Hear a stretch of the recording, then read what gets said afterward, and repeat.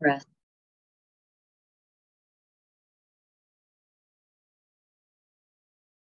Here. And Dr. Melitus, if you want to introduce yourself, brief intro, and take it away. Well, certainly. Well, welcome everybody. I'm a naturopathic physician for the last 30 years here in Oregon, where I serve as primary care. Got my lovely little DEA number, still got that, and prescribe as needed. So there's always a blend of how we approach medicine. So one of my favorite sayings, and much of what I'm going to share with you, we all can talk very high level. We're going to talk about some very high level stuff today, and the pontine tegmentum and some other little conversations like that. But ultimately, we have to translate everything we learn into something our patients can appreciate. Hence my play on the word restoration. In order for us to restore our bodies, we have to have good sleep hygiene. And I'll share a little tidbit. When I was 38 years old, I was a $185. That's many bucks ago. And I had sleep apnea, obstructive. And as we know, 10% can be also central. But mine was obstructive. I had orthodontic work, and I was a mouth breather throughout my childhood with allergies. And so that changes facial structure, arch of your mouth, and all those lovelies. So I was desaturating down to 65% oxygen. And one of the odd things, as I was the dean at the Naturopathic University at the time, and many of us know about peripheral artery disease relative to the shiny shin syndrome, which I learned the other day from a colleague of ours in Texas, you can also get from wearing cowboy boots. Lo and behold, so if you're in Texas or you have someone wearing cowboy boots, there might be shiny shins from the wear and tear of the cowboy boots. But I lost all the hair on my legs, TMI, especially on the first slide. But lo and behold, 65% oxygenation at night, not so good. So obviously this topic of sleep apnea, sleep-wake cycle is near and dear to me. And now basically 20 years later, I'm still thinking, well, I wonder if I had been taking nitric oxide, then would I have been able to mitigate some of the challenges? So I've been very fortunate to write over a couple hundred national articles, including on PubMed. I wrote about plasmalogen and Alzheimer's and dementia, most recently a couple of years ago now on PubMed. I write a lot. I lecture a lot. I was the dean at the Naturopathic University for 7 years here in Oregon, but my area of pride is I started 16 clinics for the poor and underserved during that period of time. I still do work through my practice called Divine Medicine. So enough about me. Let's talk about something that is very noble, a molecule that has got the Nobel Prize. And so we all know 1998, all the hoopla, and even prior to that, there was a lot of talk about nitric oxide. But it was actually the president of the American Heart Association that says the most important discovery of the century. To think that our body all the way along, we talk about carbon dioxide, we talk about all these other things, but well, what about this lovely little gas, nitric oxide, which we all know about? And so if you've had talks already about nitric oxide, we know it diminishes as we get older, and half-life about 3 to 5 seconds. We know that there is a continuous need for building blocks, substrates. And one of my big lecture series I give is about NAD and the mitochondrial function, and CD38, sirtuins and PARPs, a whole nother conversation for another day. But I like to look as a provider of the last 30 years and a person that's gotten paid to learn and so forth as, well, what does our body have that diminish with age? Well, for many people, flexibility, but while we lose our nitric oxide production capacity to a large degree, we lose our NAD capacity to a large degree, and we also lose our ATP production.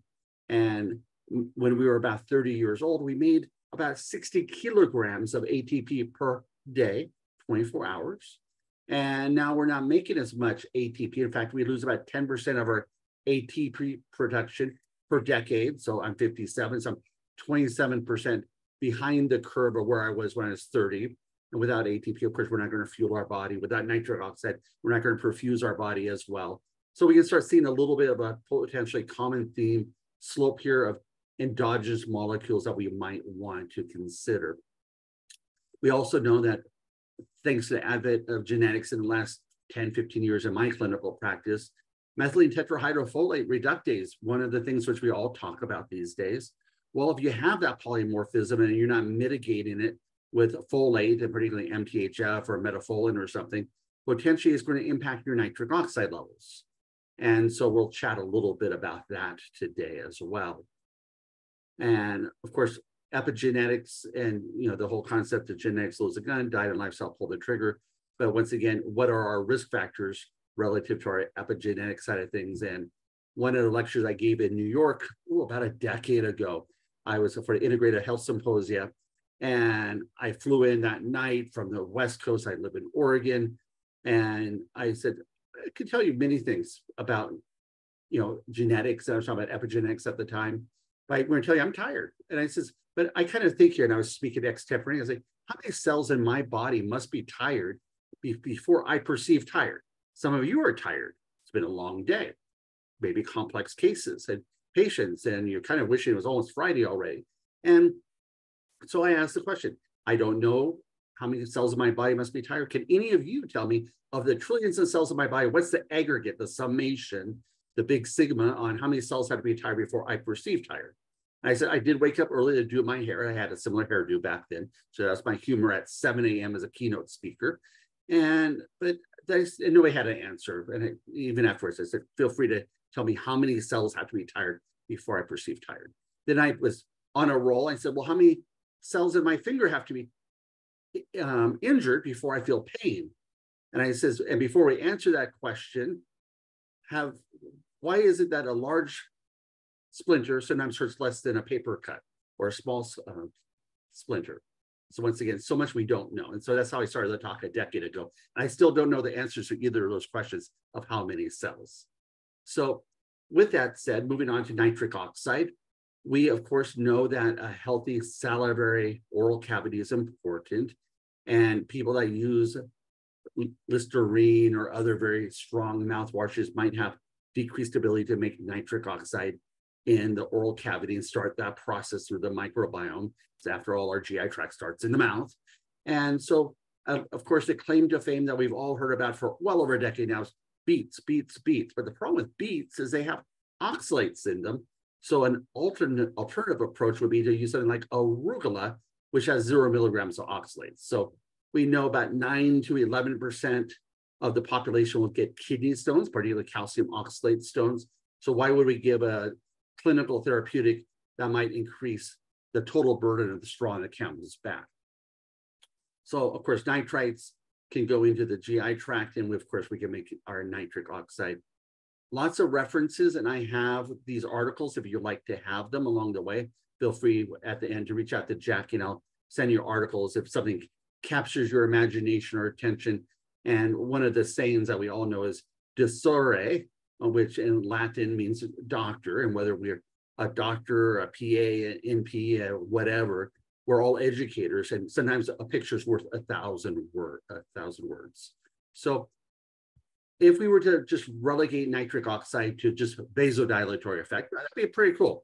We have a larger garden hose, as I share with my patients. So if I have a small 1/4 inch garden hose, I won't need a nozzle at the end. There's gonna be lots of pressure out the tail end of that garden hose. Now, if it's a fire engine hose, I bet I'm gonna need a nozzle off a normal outlet water spigot in order to have a good flow. So if that's all we were talking about today is vasodilatory effect, that'd be compelling.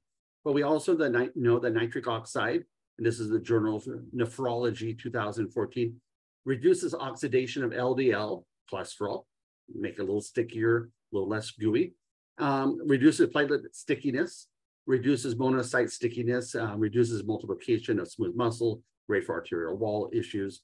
And so like, nitric oxide, tip of the iceberg. It's also applied to mental health and other things for other talks for other days. So I wish this res was better from the peer review literature, but it shows the extracellular regulation of nitric oxide. But the tidbits that I wanted to point out, because I love the mitochondria and the mitochondrion, each little mitochondria, is nitric oxide helps with mitochondrial biogenesis, telomerase activity. And so even though we're going to be talking about sleep and sleep hygiene today, it's like, well, but don't we need to have the energy at the mitochondrial level and have enough mitochondria to function? we got the EC proliferation onwards. And so it's like, okay, I'm interested. I'm compelled when I see literature like this, like, okay, well, nitric oxide is working and we know currently what it's doing, but what will we know 5 years from now? And when I lectured as part of an NIH grant with the local MD medical school in Oregon Health Science University, I was lecturing to the fourth year students and pumping them up. It was spring, they're ready to graduate, go into residencies, do the rotations. And I says, you folks know a lot. In fact, 5 years from now, five years ago, the people that sat in these chairs didn't have the therapeutics. They didn't have the diagnostics. There's been a lot of advances in medicine in the last 5 years. But I said, remember, 5 years from now, that's how they're going to feel about you unless you're a perpetual learner. And you folks clearly are perpetual learners. And so when it comes to that factoid, it's like, wow, what will we know about nitric oxide and its other therapeutic benefits? Here's the typical graph we've all seen with nitric oxide, question mark, maybe one of you know. Well, why do women not drop as quickly on nitric oxide as men? And so that's kind of a question mark. Is it once we hit the menopause? Is it iron load? Is it, there's probably lots of reasons, but it's interesting. And we see the endothelial dysfunction. And I add to this slide the concept of the glycocalyx, which many of you are very familiar with. But when I graduated in 1992, and I parroted this for years to my patients, your blood vessels are like a nonstick pan. As long as you don't put a scratch in your nonstick pan, the endothelia is fine, and it's going to diminish your risk for heart disease. I did that 90, 91, 92, all the way through to the mid 2000s. And now we know it's au contraire, mon frere. Well, what about the glycocalyx? So now we have this fur-lined, not literally fur as we all know, but as I share with my patients, it's no longer just a smooth interior blood vessels. We've got this aspect in the shear of blood flow going along, actually inducing nitric oxide production at the endothelia. So it's like, wow. So now we used to have that nice little smooth blood vessel that we were all trained on. It's like, nah, well, under electron microscope, now this is really how it looks. It's like, okay, Humboldt, back to why I shared this story about presenting to the fourth year graduating MD students or any degreed students. It's like, hey, what we learned a few years ago, it's probably changing. So we know that tryptophan in our diet or supplementally is very helpful to support lots of different things. Serotonin, of course, melatonin. Earlier today, I was doing a consult with a colleague of mine, and they had a patient taking tryptophan, not 5-HTP, but tryptophan proper, and their kineurinate levels and quinolate levels were excessively high, pointing towards neuroinflammation. And they had a sleep hygiene issue. By chance, today, or my first consult of the day was a person doing an organic acid profile test, and that tryptophan they were supplementing with was going catabolically towards neuroinflammation, quinolate and kineurinate. And also they were elevated on 5-hydroxyindyl acetate. There was not a melatonin data set there, but it's like, wow. So kind of interesting. We know the sleep-wake cycle of wear your amber glasses at night, have your phone on a night mode, all these aspects.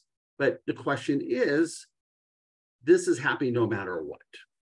This is our melatonin levels with the aging process. And we all might remember being teenagers, adolescents, and all of a sudden we're challenging our parents, I don't want to go to bed. I want to stay up.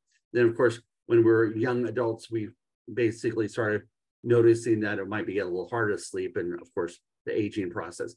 During the past 2.5, 3 years of that virus that was going around, which I won't speak of, there was actually a piece of peer-reviewed literature I could send to you about melatonin and its anti-inflammatory, anti-cytokine benefits. Very compelling. So why am I talking about melatonin? We're talking about nitric oxide. Well, don't we need nitric oxide to basically perfuse our pineal gland? Yes. Don't we know nitric oxide levels drop with the aging process, much like melatonin? Yes. Do we know that there's nasal sprays out there, which I happen to have one out of Israel, which has nitric oxide in it, which has some antiviral properties, they claim. So it's like, it all ties together. Melatonin levels are dropping, our hormones are dropping, our NAD levels are dropping, our ATP levels are dropping. and our perfusion's dropping. So our beautiful, well-orchestrated little dance of the sleep-wake cycle is askew. And somehow along the way, before all the internet and high-speed communications, everybody woke up with the rise of the sun. They went to bed because there's no light, A. And B, they had a sleep-wake cycle. And then we've altered it with modern technology and that passing of the baton between melatonin levels dropping, cortisol levels spiking. But now melatonin is anti-inflammatory per the peer review literature and dampens a lot of the cytokines.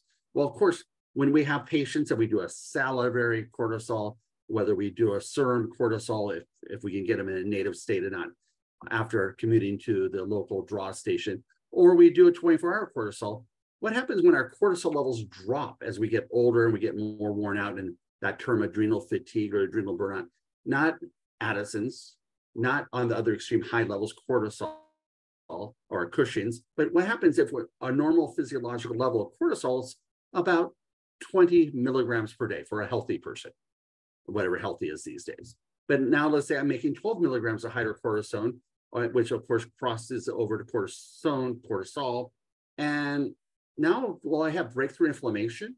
And if my sleep-wake cycle's off, will I have that breakthrough inflammation throughout the night because melatonin's not there also to quench me while I rest and restore? So hopefully I'm going to share some philosophical thoughts that I ponder all the time while I'm not sleeping at night. So we've got our pineal gland. And once again, if we only relegate nitric oxide to vasodilatory effect, and here's the vasculature to the pineal gland from a 2013 peer-reviewed journal article. So it has to have the building blocks of tryptophan and other nutrients for the pineal gland as a glandular tissue to be healthy, structural integrity, let alone endocrine production of melatonin. So it has to stay healthy so it can keep on doing what it needs to do. It needs blood supply. We know that we do carotid studies. We know that, of course, arteriosclerosis occurs. They even found that in Vietnam when they did autopsies on the young people that passed away in combat, and there was vascular changes occurring even in 18-year-olds. So are we watering our garden, including our pineal gland? And if that was the end-all be-all of our nitric oxide conversation and sleep, that would be interesting, but it's not. So nitric oxide, of course, has a lot of other therapeutic benefits. I can also individually, through Jackie Goodling, which her information will be at the end of this presentation. You can have copies of all these slides. You're welcome to use them with patient education if you find it would be edifying for them. So nitric oxide, of course, a claim to fame on late night commercials right here on penile erection and also for female pelvic congestion. But it's been used for preterm labor. It's been used for cardiovascular disease, neurological issues, learning and cognitive challenges, also potentially post-stroke, depending on if it's vascular or whether it was hemorrhagic. So you look at all these considerations, lots of literature right now on cancer and nitric oxide. And as any good peer-reviewed article will say at the very end, further studies need to be done. But it's like, okay, nitric oxide. So here's the normal physiology on the left-hand side, right-hand side, pathophysiological aspects where we have coronary perfusion issues. I just did a calcium score on a patient of mine, 81 years old, remarkable. I diagnosed her with Cushing's 20 years ago, almost to the day. And she was a Navy military officer, which she broke the proverbial glass ceiling way back in the day. But they just called her histrionic. Now, you don't have any problems. You have low blood sugar, you have high blood sugar, I ended up diagnosing her, and then again, confirmed by the local medical school, hey, you have a pituitary adenoma going on, and they actually offered her the deal of the century. They scooped out her pituitary gland. So she is literally pan-pit. And I get to help manage her pan-pitness with the vasopressin, the hydrocortisone, stress dosing, you get the idea. But what's interesting is that perfusion that's going on here is so critical for the regulation of the mitochondria and endothelial production. And the reason I shared the 81-year-old story with you, the calcium score, she had a 0, a 0, a 2, and 189 for the widowmaker of the vascular supply to the heart, the left descending vascular or ventricular artery. And so it's like, and I got to break that news to her yesterday while traveling back from seeing my sister, a little sleep deprived here with inflammatory breast cancer, which is what my sister's dealing with. And so it's like, wow, coronary perfusion. So I have her on the things to support her glycocalyx, the 81-year-old. I have her on nitric oxide support, but she works out 30 minutes a day, takes her heart rate up to 110. She actually did a stress test, no ST changes. And at the same time, her echo was fine as well. So, but just kind of interesting. But what are we doing? We're supporting her nitric oxide. We're supporting her mitochondria. We're supporting the cardiomyocytes to do what they're needing to do. And of course, making sure we've got nitric oxide. So from a pathophysiological side, we start seeing what happens to our nitric oxide levels. What causes them to drop? Diabetes, metabolic syndrome, excess cholesterol, inflammation, hypertension, smoking, which that patient, which was the Navy officer, 81-year-old female, has 38 pack years on her. No longer, but previous to me knowing her. And so we're starting to see like nitric oxide levels. And so now all of a sudden, not only do we have the aging aspect of things, we have the aspect of we're getting older, we're having these disease comorbidities going on, and or some dumb luck genetically. And it's like, okay, well, all of a sudden we're looking at who might be a good candidate in our clinical practices. And I have a specific slide for diabetes alone. But hey, what about the CRP? Or what about the interleukin-6? What about? And I remember one of my patients, an Intel executive, I run a concierge practice. I also run a practice for the disadvantaged. And she would always come in and she says, Chris, why is my SED rate and why is my CRP fine? Chris, can you not see it's red, swollen, her thenar compartment? And she has RA, rheumatoid arthritis. She said, it hurts. And you're saying my inflammation levels aren't there. It wasn't until we looked at interleukin-6 that we actually caught where on her cytokine panel her body was doing the talk. CRP was fine, SED rate was fine, everything else was fine except for her interleukin-6. So once again, inflammation for her and nitric oxide unique unto her, because we all get to our states of wellness or brokenness on different paths. So you're probably very familiar with nitric oxide test strips. The more pink, the more robust you're supposed to be per the study. And what's interesting is the bacteria use nitrate and nitrite to fuel the electron transport receptors in our respiratory chain. So this is what I like to know about is I want my mitochondria to do what my mitochondria do. As I'm sitting here, 20% of my oxygen should be going to my brain, 20% of my glucose should be going and being utilized by my brain. But once again, it takes energy to do all of these things, replete my neurotransmitters, have my heart continue to go tick tock along the way. So once again, a happy, healthy oral microbiome is absolutely critical for optimal levels of nitric oxide production, and particularly if we're eating our veggies to support that, and hopefully low oxalate foods. So then we go to the methylene tetrahydrofolate issue. So I'm 677 homozygous, and as a result, lucky me, I was born with a neurotube defect. When I had my first MRI done about a decade ago, I've got the ventricles of an 80-year-old, major dilation, but I've always had a very large head, very small face, and I've been walking around a normal pressured hydrocephalus for a very long time. Welcome to the world of a 677 homozygous MTHF. But relative to our conversation, if you have an MTHF polymorphism, not only do you have increased risk for homocysteine issues and dysregulation, but it also alters our ability to make nitric oxide. So do I take a nitric oxide supplement on a daily basis? Yes. Would I do it even if I didn't have a polymorphism? Yes.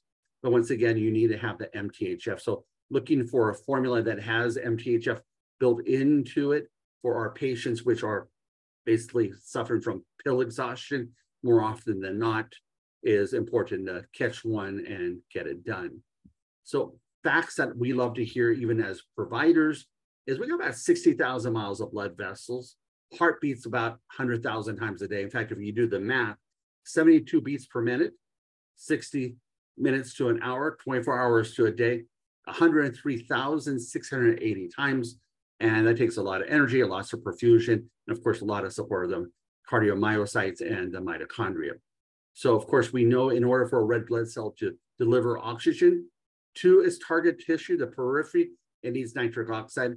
And now there's some growing evidence that nitric oxide also, if we put a person on a cannula or rebreathing mask or hyperbaric or whatever, in order to get to the peripheral area, let's say they have gangrenous tissues, actually nitric oxide is being more replete, will release it in the areas of hypoxia more strategically than just perfusing the entirety of the body. The body, of course, will have higher oxygen levels, but it's actually getting delivered to the hypoxic tissue, and nitric oxide plays a role there. Supports neurotransmitters, critical for energy production, immune function, inflammatory, and regulation. But in addition, from the aging process, a recap of the facts that I just have shared with you. And the NAD side of things is important. I do lecture for an NAD company, and I've written extensively on NAD. And if you remember back to that one class you may have had in nutrition while going to school, before I became a naturopathic physician, I spent 2 years doing my basic sciences at MD allopathic medical school. And my professor was from Hopkins. He was teaching the underwater basket weaving class, as we would coin it. It was a class in nutrition between 88 and 1990. And I'm like, okay, that's interesting. But it was the same time I was having a biochemistry class, a physiology class, and pharmacology, formal pharmacology with Goodman and Gilmore, well, the pharmacology book, I think it was Goldman and Gilmore, I can't remember now. But maybe I need more nitric oxide. Well, I got it right here. But we were learning about nicotinic acid, nicotinic receptors, physiology, biochemistry. And I asked the professor, I says, well, pellagra, which is a vitamin B3 deficiency, it causes all these signs and symptoms. And isn't that known as nicotinic acid? Yes. And I said, well, couldn't you, I'm learning about this in pharmacology, I'm learning this in physiology, couldn't we just use nutrition to push all those biochemical pathways? My liberal arts bachelor's degree in biology was kind of showing there. I graduated from Reed College. And he said, yeah, if you want to lose your license because you're going to be outside of scope, that's not what you do as a medical doctor. Okay. And so then lo and behold, my sister was dating this guy and became a naturopathic doctor, and here I am. But the reality is NAD levels are dropping. But B3, niacin, converts very inefficiently through a de novo pathway into NAD, a less efficient pathway, much like nitric oxide with the aging process. And so we're having these lower and lower levels. But the reason I brought my nutrition class is we learned in that nutrition class, your body so wants niacin, it will convert 60 milligrams of tryptophan to make 1 milligram of niacin, which then has to be migrated down a milieu of biochemical pathways to make NAD. So once again, my philosophy, as I share it with you, so you kind of know where I'm coming from, our body makes nitric oxide, it makes ATP, it makes NAD. Anything our body makes endogenously, I love to support in my clinical practice. Because all I'm doing is keeping the body at a more youthful level. So nitric oxide and sleep, a little highlight here. Finally, impairment of nitric oxide production, neurodegeneration, INOS induction has identifiable effects, including aging, neuropathologies, and onwards. So peer-reviewed literature saying nitric oxide. And of course, the concept of restoration, restoring our body. Over here, peer-reviewed journal article talking about how obstructive sleep apnea affects some 16% of the waking population. There's probably no secondary thing you can tell your patient other than tell them they're stressed. I find out when I tell my patients that they're stressed, they're saying, I'm not stressed. The other one that I tell them is, I think you have sleep apnea. They don't want to hear that either, but I actually get them to do home sleep studies. So they don't have to go into a facility. You can actually have it ordered online these days if you don't want to run it through insurance for about $200 and get it reviewed by a sleep medicine doctor. But what they're finding is, of course, when we have sleep apnea, and as I was describing to another colleague earlier today, if you generally come up to me and auto suffocate me all night long, I'm not going to get restful sleep. I'm not going to get my REM sleep. I'm not going to get my restorative sleep. My oxygen levels are going to be low. And then you're going to put me on a sympathetic drive. I'm going to, much like if we shot ourselves up with epinephrine, I'm going to vasoconstrict. And it's no wonder that almost 40,000 people a year die in their sleep from sleep apnea. So what they're finding is that the combined sympathetic drive of apnea, as well as the diminishment of nitric oxide production, actually is one of the morbidities and mortalities of what's happening. We also know, of course, our heart rate drops as we sleep. unless we're auto-suffocating. And so as a result, our perfusion goes down and we're already in a hypoxic state. Literature is pretty clear that a hypoxic state is prone to many diseases and potentially also cancer. So when we look at that, we see that the review of reduced nitric oxide generation is central and peripheral sites of the sympathoregulation and endothelia together explains why we also have elevated waking pressures that are observed in sleep apnea. If you recall earlier on, and I do speak quickly, that's one complaint I hear when I'm up on the stage in front of 100 or 1,000 people, but I just dump it all out there. And you know most of this anyway. When I had that 65% oxygen sleep study, where I would drop that far down at night, one of the things that led me to the sleep apnea test was two things, which are clinically interesting, in addition to my losing my hair on my legs and the peripheral artery disease. Because indeed, I was having hypoxia of my lower limbs, lost all the hair, all grew back, by the way, TMI. And so is I actually didn't feel well, and my wife had me run to the store. But after going, I was a dean at the Naturopathic University at the time. So I ran to the store, I said, I just don't feel well. So a local grocery store, they had a blood pressure cuff. I was 215, 216 over 122 blood pressure. So that sympathetic drive wasn't just at night, it of course continued throughout the day. So as we see these patients with these odd blood pressures, can't make rhyme or reason out of them. But the secondary thing, which was interesting, is I decided I was going to get in shape. I used to do a lot of weightlifting in school. So I decided to just grab some 20-pound dumbbells and crank out 100 reps in front of my wife's get ready mirror right before I went to bed in my arms. The next day and for 2 weeks afterwards, my arm could not extend. And this was back in the day when there's briefcases you would carry to work. And for 2 weeks, I could not extend my arm. I created a bicep infarct. And my AST and ALT were 400 respectively, AST, ALT. Back then there was SGPT and SGOT. And so the immediately got sent to a liver specialist. We couldn't find anything wrong with my liver. But lo and behold, in the peer review literature, there's Paralympic wheelchair athletes that also had elevated liver enzymes, once again, how we designate things. And it, once again, was my problem. And once my arms got over the bicep infarct, because of course I went to bed and I might as well have put a tourniquet around because I went down to 65% oxygen, and those engorged muscles got to enjoy hypoxia at an extreme level. And of course, a lot of lactic acid buildup because of hypoxia. Just a little interesting story. So this study showed that nitric oxide and obstructive sleep apnea. Published work suggests that a common mechanism of both the sympathoexcitation and altered vascular function of the cyclic intermittent hypocapnic hypoxia was due to decreased availability of nitric oxide. So do we want, with our slower heart rates at night, lower blood pressures, so 60,000 miles of blood vessels we're going through, do we not want to have great vasodilation to allow the slower heart rate and lower blood pressure to perfuse all the way down to our tippy toes and of course our brain as well? The answer is invariably yes.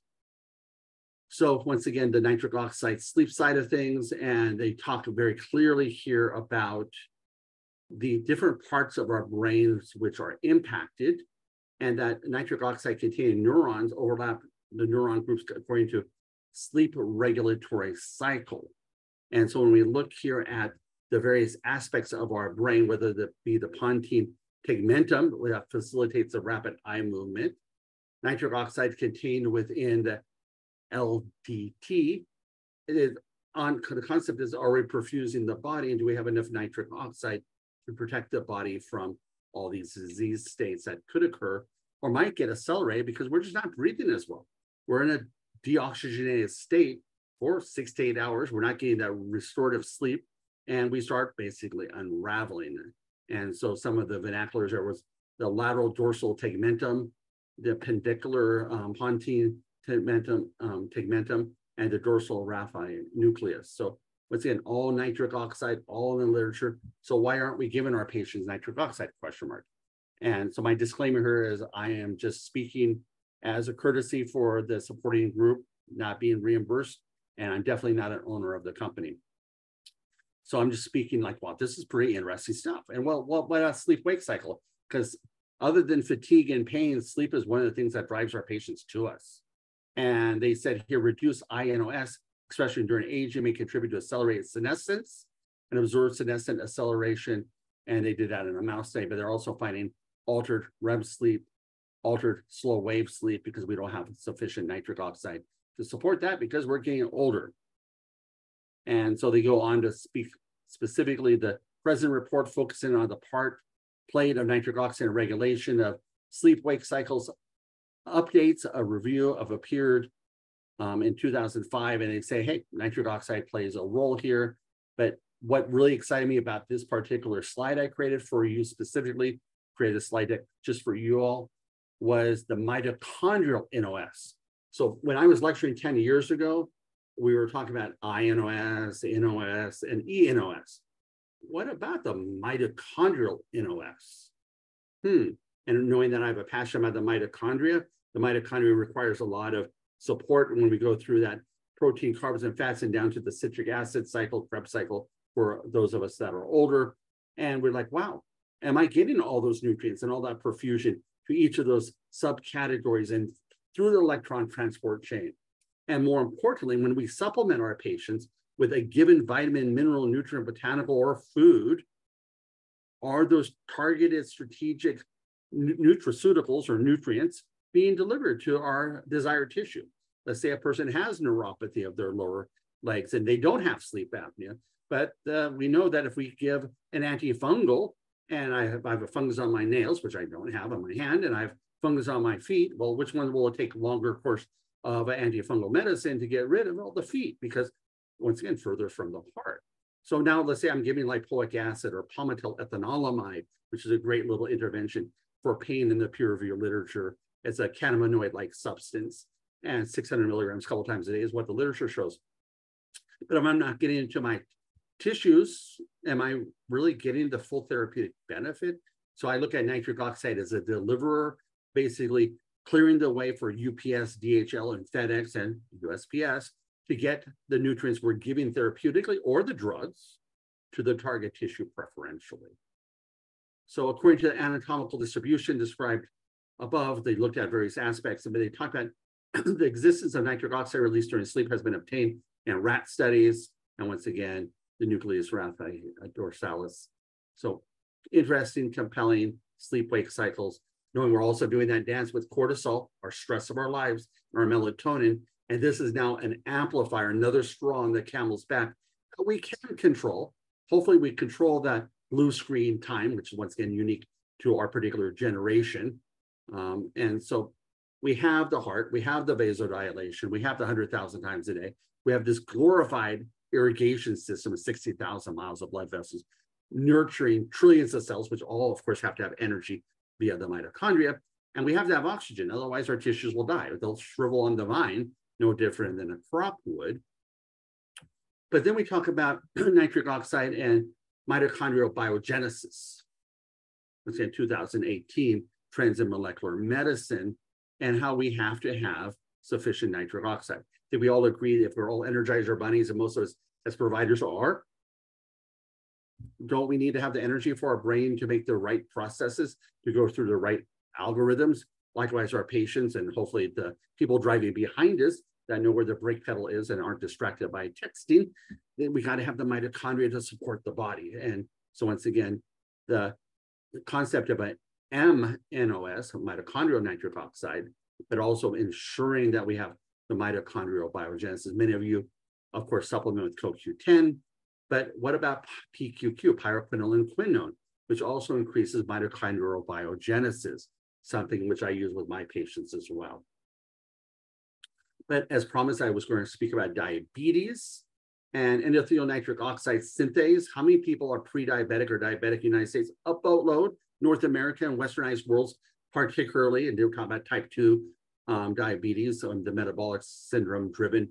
And we see increased glycation, vascular wall oxidation, but with decreased eNOS activity in inactivation nitric oxide and increased cardiovascular disease. And that's the nitric oxide aspects. Now, from my patient perspective, what I share with them is if we have non-GMO air pop popcorn, a little bit of butter and salt, Well, okay, that would be a normal cell, as I describe it to my patients. If I had a little sugar to it, that would be kettle corn. If I had more sugar to it, that's caramel corn. And if you have enough sugar, you got Cracker Jacks. So the more sugarized or glycated our cells are, and for those of you old enough to remember, we used to call it, before we called it HbA1c or A1c, we call it glycosylated hemoglobin. So our cells are being basically glycosylated, sugarized, much like that popcorn analogy. And my patient says, well, I don't want to have crunchy cells. Of course, they're not per se crunchy, but you get the idea. They're not going to get the perfusion, diffusion, and cellular nutrient delivery. And as you can see here, also nitric oxide levels start dropping when we get higher and higher blood sugar issues. So the product or the group that sponsored me, and this is the product I switched to most recently when it came out, and they spoke about the fact that, well, what about, are you giving your patients oxalates? Well, with 9% of women with a history of kidney stone throughout their lifetime of calcium oxalate stones, 11% of gentlemen with calcium oxalate stones, do I want to be giving them a nitric oxide product which has oxalates like beets? No. So when I saw that there was an arugula product out there with the MTHF, once again, that methylene tetrahydrofolate, risk for low nitric oxide levels, it became a no-brainer for me. And so with that said, a recap, nitric oxide levels are dropping. We know that as the nitric oxide levels drop and our nitric oxide synthase levels get altered, we have changes in our oxidative stress. And I'm a big test, not guess. In fact, that's one of my mantras. Ever since 1992, when I became a naturopathic physician, I test, I retest, I test again. And so I want to have as much data. And there's a simple little qualitative measure of, hey, what's the nitric oxide levels? When our patients see data on a black and white or in front of them, all of a sudden they become more motivated. No matter how much they love or respect us, seeing it in black and white or seeing it in front of them, they say, oh, wow. And so I find it a drill that I do. In my practice, we do, of course, oximetry. We do, of course, blood pressures. We do our temperatures. And I actually will have my office manager measure nitric oxide levels on first-time patients or recurrent patients that we're working on nitric oxide, or just intermittently, just to make sure nitric oxide levels are sufficient from a perfusion. So if I'm doing oximetry at the finger, well, I want to know oximetry potential elsewhere. And if they're low, simple tests. I use as a loss leader in my practice. Everybody just gets it done. And obviously it pays for itself if they end up supplementing themselves. So the oxalate-free option for nitric oxide replenishment is made by Approved Medical Solutions. Jackie Goodling is your rep, and she's the one that will field any and all your questions. I'm available for information as well, and Jackie can hook us up and email. We can just chat as colleagues. I don't know everything, but if I know something, I will share it, and I have a lot of literature on my hard drive. So I'm going to open up for questions. Chris, I'm wondering, so do you advocate using, say, a nitric oxide supplement at night for people with difficulty sleeping or in the middle of the night if they wake up in the middle of the night? Have you had much experience with that? Yeah. As I've gotten older, I've been having more elusive sleep. I flirt with melatonin use and nitric oxide. Plus, because even though I'm now on CPAP, I know that my heart rate drops. I measure all my metrics with all the Oura rings and watches and so forth. And I want great perfusion. And so the answer is yes. In fact, when I do blood thinners for my patients or myself, I also do that usually at night to ensure that that slower moving blood with a lower blood pressure and whatnot, I just keep nice thin blood. So. Okay, so how much of this product that you're promoting do you recommend people take at night? How many capsules? Okay, so the product I'm educating on, I would say 1 to 2 capsules. It depends if you divide it throughout the day or not. We know that the half-life of nitric oxide is very low. So you want to be, in my opinion, eating good, healthy diet, other nitric oxide supportive products. But yeah, so 1 or 2 pills, HS. And then what is the product that you are representing or whatever for increasing NAD? Do you work with a company that does sublingual or something that's highly absorbable? Yeah, so I educated for a company that's publicly traded called True Niagen. Their ticker is called Chromadex. I also am not an owner of them. I'm a 1099. And they actually have a lot of human studies. I can share that information with you if you contact Jackie Goodling, and I can share with you their monographs, their peer-reviewed journal articles, including on neurodegeneration, cardiovascular disease. And there's a series of lectures available at Natural Medicine Journal. So if you go to Natural Medicine Journal, type that into Google and type in my last name, Melitus, Melitis, you'll see I have a lecture series on NAD for sports, for GI health, and they're all, if it wasn't the mention of the product, they would be all category 1 CME level presentations. But I do mention the product, so it's not, obviously. Thanks. Great questions. And I see the chat box, which Yeah. I can open up here. If you want, I can read them to you, Dr. Melitus. That would be phenomenal. Huh? Yeah. Did you say beets can cause oxalates? Should it not be taken? I think you just So did. beets are high in oxalates. And so for people either with a known history or until they have that first kidney stone, I just avoid beets. You know, we go into beets, and I do a lot of education on cross-reactivities of foods and food reactions and so forth. So beets are just not one of my high list things because of their potential cross-reaction with the latex family and several other things.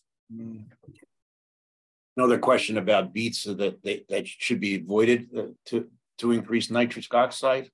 And once again, just because they have oxalates, should they be avoided? I would just, once again, moderation to keep. Eat a broad diet, don't overeat foods. The average American or North American eats the same 25 foods day in and day out. And I think you can overbeat yourself, and you don't want to beat yourself up. Pun majorly intended and not very funny.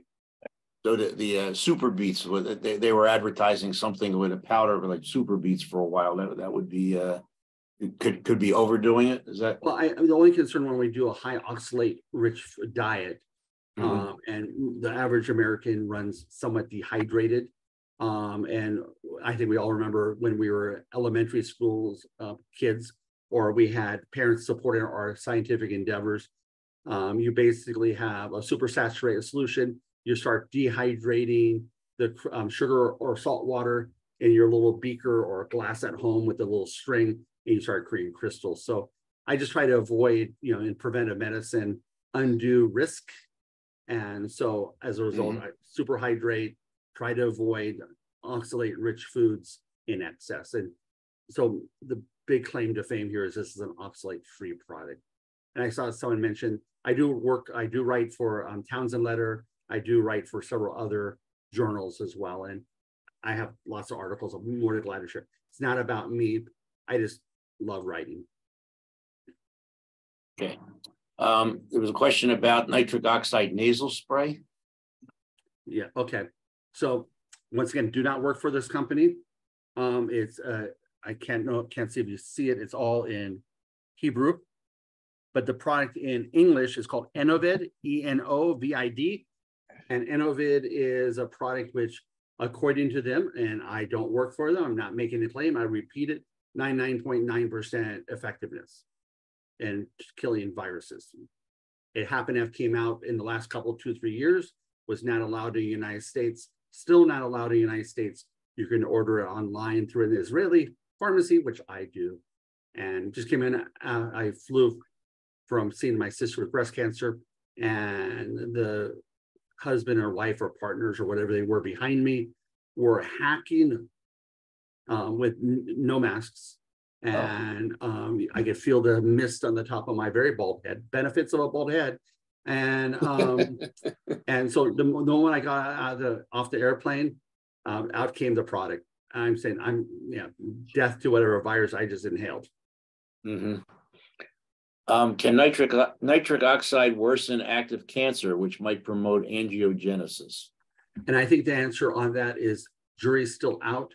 Just like the NAD conversation, there was an article coming out on NAD, the same thing. I think we have to be judicious. And if we have angiogenesis occurring and we're vasodilated, is there a problem? We don't want to feed. I personify over the decades of clinical practice cancers as pigs. They usually have a very high metabolism. They want a lot of blood supply. They want a lot of energy. They want a lot of sugar. And could be one of the downsides of giving a person that has an active disease process more fuel problematic. So clear, like for my sister, she's not on nitric oxide, even though there's literature out there showing that nitric oxide may, under the right circumstance, the may is not big enough for me to give it to my sister. Should nitric oxide be taken before sleep? Or some use it before exercise? That's a statement. Is that? Yeah, and so before exercise, invariably great. Reminds me of a story, which I have lots of over the last 30 years, of a gentleman that decided for his 50th birthday, he was going to do a marathon. He worked for a local bakery called Oro Wheat Bakery, large bakery.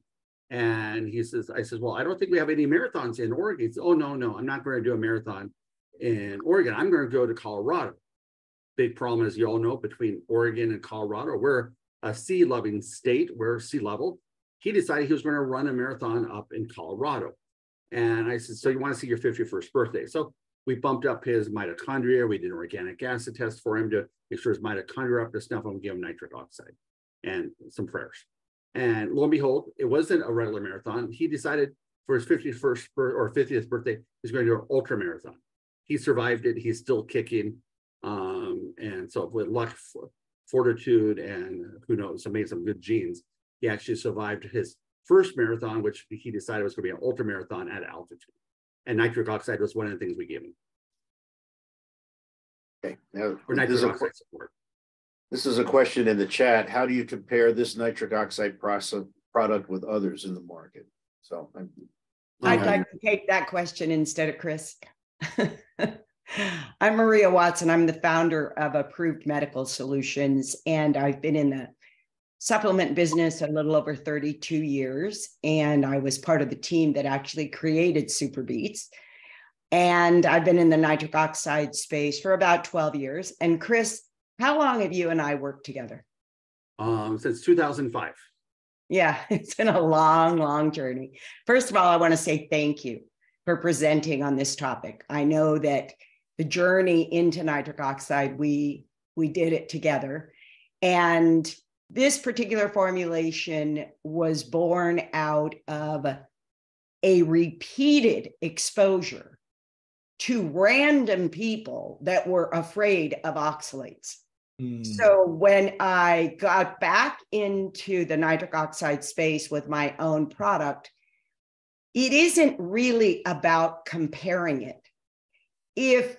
As long as they're non-arginine based, every product in the marketplace is attempting to get your body to replenish your nitric oxide.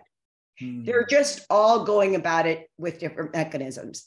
I do want to let you know that what I recommend when I'm training some of my doctors and my pharmacists on my formula, I recommend that you see for yourself how long this lasts.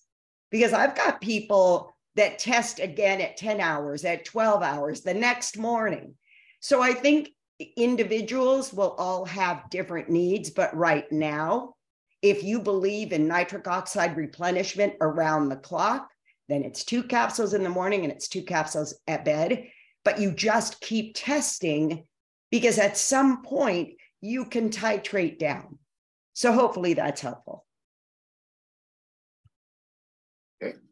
And Maria Watson and I started working together when she was the owner with her husband of Complementary Prescriptions Vitamin Research Products, where I was the editor of the newsletter and lecturer.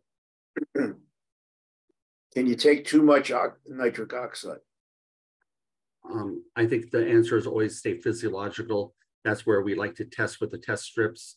And as Maria commented upon, get to a physiological level. If we're going after a sign or a symptom, even though we're not, of course, on medication, but we're going clinically after, well, I want to have, my feet aren't cold, or I have Raynaud syndrome, or I have, then we go ahead and, target that. But for me, it's 2 pills a day. On a good day. On a bad day, like traveling, it's 4 pills a day, like Maria said. If I'm feeling particularly lactic acid buildup, whatnot, I crank it up. But can you go super physiological? As with any drug, any hormone, the goal is to stay in a physiological range, and that's why testing with the little test strips are helpful. And then, of course, measuring signs, symptoms, and clinical correlation. Are you yet adding potassium nitrite in your formula?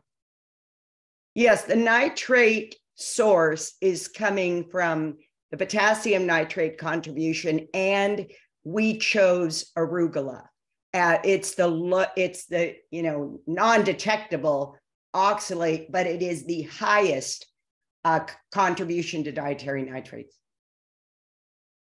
Here's my concern about the tongue testing. I mean, it does not really reflect the physiological function of the nitric oxide. It's better if you use endothelial function test to monetize the efficacy of your. That I believe that everybody on this call is a whole lot smarter than me when it comes to how you want to deal with your patients. All I know from a marketing standpoint, which was my role way back in complementary prescriptions, like Chris said, whatever system you use to test, a patient is so much more compliant when later you can retest them and show that your recommendation moved the needle. So what I have found is that the simplicity of that test, if you believe in it, you may believe in another way to test. It's just so good in today's Google. Dr. Google knows everything. So the way to keep them not at Amazon and not at Dr. Google is to utilize a test, make a recommendation, and then prove that it's working. And I would agree with the comment that was made.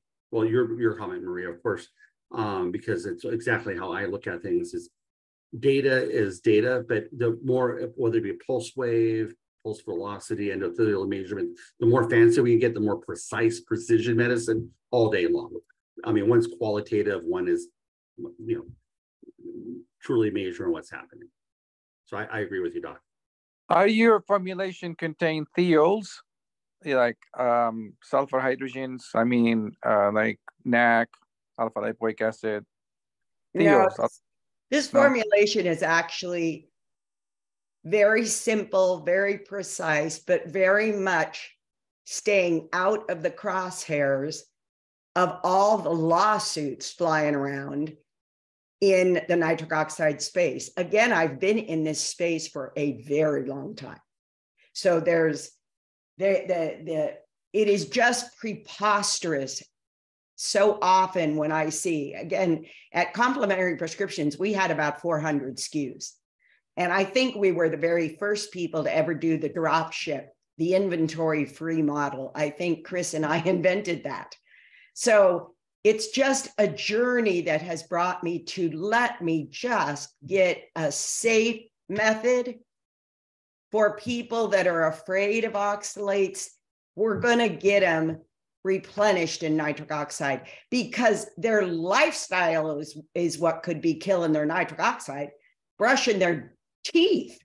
So I think we're just trying to stay focused on, if as a physician you believe it is important to keep them replenished, I promise you this product will perform. And the formula is on the page.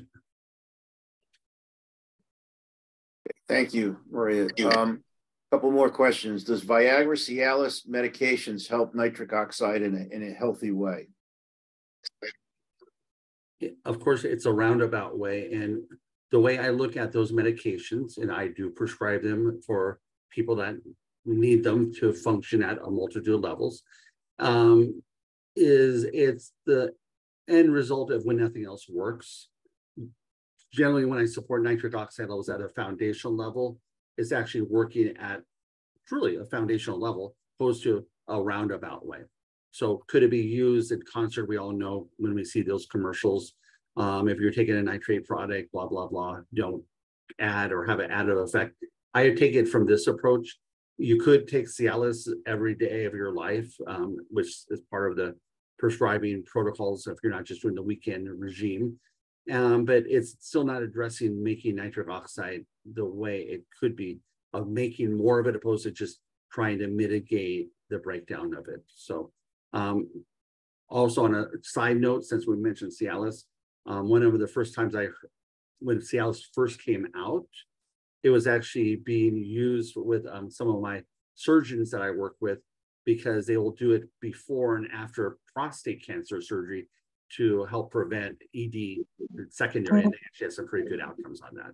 But I actually use nitric oxide supportive nutritional supplements over prescriptions preferentially, because I think it's actually teaching a person to fish opposed to giving them a fish. Okay.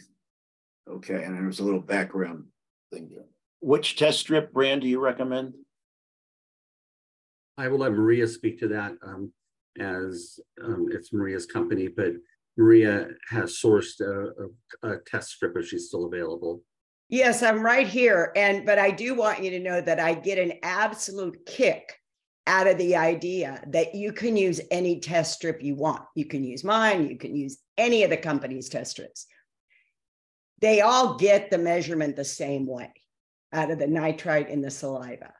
But I find it amusing that you could use somebody else's test strip and test my formula and see how reliable mine is. And then I really encourage you to do that 6 hour, 8 hour, 10 hour, 12 hour, and then even the next morning.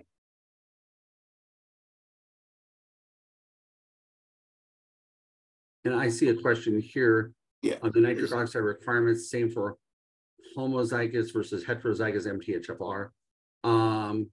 Well, if you're a heterozygous, and I'm assuming the person asked this question probably already knows the answer, it depends on heterozygous for the 1298 or the 697T. If you're heterozygous for 697T, is a little different effect than if you're heterozygous for the 1298A. So the answer is supporting methylene tetrahydrofolate, in my opinion, in today's world with anti-folate metabolites and anti-folate drugs out there. I think it's just a no-brainer to have a small amount of methylene tetrahydrofolate in one's diet, and if nothing else from a methylation perspective. And so, but yeah, the more homozygotes you are, assuming the diet and lifestyle are the same and the drug regimes are the same, then I would say that the more homozygous you are, the more you're going to need the MTHF. At least that's my answer. Someone can disagree with me. I'm fine with that. Is it harmful to take plain citrulline or arginine to stimulate nitric oxide? It's not harmful. Arginine goes through multiple enzymatic dependent steps. And so just like we were talking about MTHF and the defect of the methylene tetrahydrofolate, or polymorphism, you don't want to use the word defect. Likewise, to assume that we can actually get arginine efficiently down, especially with the aging process, down to nitric oxide is a hope and a wish, with rare exception of genetics. Citrulline is maybe a slightly better, but once again, not the way I do it and not the way I would count on doing it. Bodybuilders and people that like to bump up their citrulline for general perfusion, they can do it. But once again, it's not how I would support nitric oxide from a carte blanche perspective. I like to take it more from a strategic perspective. Okay. Using red light laser phototherapy releases nitric oxide. Is there any information on if they achieve therapeutic levels? And actually, I've lectured on neuropathy quite a bit and pain, and actually using the laser and red light as with the nitric oxide product, they actually seem to have a very nice synergistic effect. As to speak about the nuances, I'll talk about a protocol offline with that provider and not knowing if it's a provider or not. Okay, actually, she's our holistic veterinarian. There we go. Some of the brightest people I know are veterinarians. I mean, I don't know how you keep track of all those species, but God bless you. Dr. Siegel gave us a talk about a couple of weeks ago. It's on our website if you're at all interested, and it was really quite fascinating. she actually gets to do a lot of the things we'd like to do, but since she's dealing with animals, she gets to do them, and we, and not apologize for them. Okay. So I'd like to tell you that with all the trade shows I've gone to and lectures, one of the stem cell events, they must have had 10 different red light therapy people in that exhibit hall. And as I walked around to those booths, it was fascinating to me that at the end of the day, whether it's the $10,000 version or the $2,000 hat, the whole story led back to that it was going to stimulate nitric oxide and stimulate improved blood flow. So I don't know. I kind of just walked around thinking, okay, well, let's see, 2 pills for $20,000 worth of red lights. So I know they work, but they all say that the reason they work is because of the nitric oxide production. And to speak to Dr. Siegel, whenever we said Bob Barker or animals spay and neuter them, we always opt for the laser. And I think localized, yeah, there's increased nitric oxide. I just don't believe it's systemic sufficiently if you're just using it locally. So that'll be my answer. Okay. That's all the questions that are in the chat. Wait, there's two more. Okay, a couple of thank yous. What are the mainstays of your approach to peripheral neuropathy?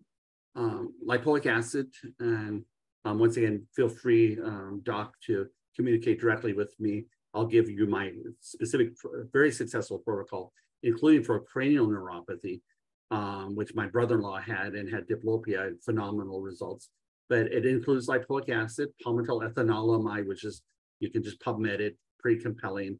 And clearly, of course, making sure the B vitamins are sufficient. They're diabetic, obviously, we need to address that. And then supporting the mitochondria. But lipoic acid, palmitil ethanolamide, the B vitamins, and a few other little magic sauces, which I would feel more comfortable sharing off the record. Okay. Doctor, would you give these to a pregnant lady who experienced bad insomnia, that she's not able to sleep, and she's about 20 weeks pregnant? And the answer is, I never treat pregnant ladies. The liability is too great. And so the answer is, don't know the risk. I don't believe the risk is that high. However, pregnancy, as we know, just like pediatrics, there's a special category for them. And I would probably try other things before I would introduce any one supplement like this. I would try more simple approaches. And that would be applying to any supplement. If you ask me about vitamin C or B12 or anything, pregnancy, we treat, much like we do oncology, with a hands-off approach. I wish I could answer that question. I cannot. Thank you. And there's an example right there where Dr. Siegel's got it all over us there, the veterinary world. So, and I want to and just say thank you for having us. No, thank you. Of course, we're always happy to be with your group. And any questions, reach out to me. My cell phone number is on the chat box. But we encourage practitioners to go directly to our website, which is approvedmedicalsolutions.com, and register. We have a really great special for practitioners. If you are not a licensed practitioner, we do have a discount for you as well that goes directly through Dr. Clearfield. So we can connect, and you can get my phone number, and you also have a discount code that I put in the chat box as well. So I look forward to hearing from you guys. And thank you for your time, everyone. And keep on doing what you're doing. Together, we're going to move the needle, and it's just an honor that you spent time with me. So thank you. Hey, Thank Chris, you, Dr. Thank you, Dr. Melitus. Thank you, Dr. Musnick, for being here. Thank you. We're here every Tuesday night at 5 o'clock. You're more than welcome to join us. And Jackie, like I said, they have a special for our group here. If you're interested in exploring further, here's the phone number right here. That's it. Anybody else, any other questions, comments? And Jackie can also connect anybody directly with me, and she'll give my personal email, and I'll be more than glad to communicate with one and all of you. So thank you for all being who you are and what you're doing, and together we'll move the needle together. Okay, next week we have Dr. Jenny Blanchard Stone, one of our own. She's going to be speaking on pandas and acute immune encephalitis. That's something that I don't see a whole lot of, but we'll be interested in hearing what she has to say.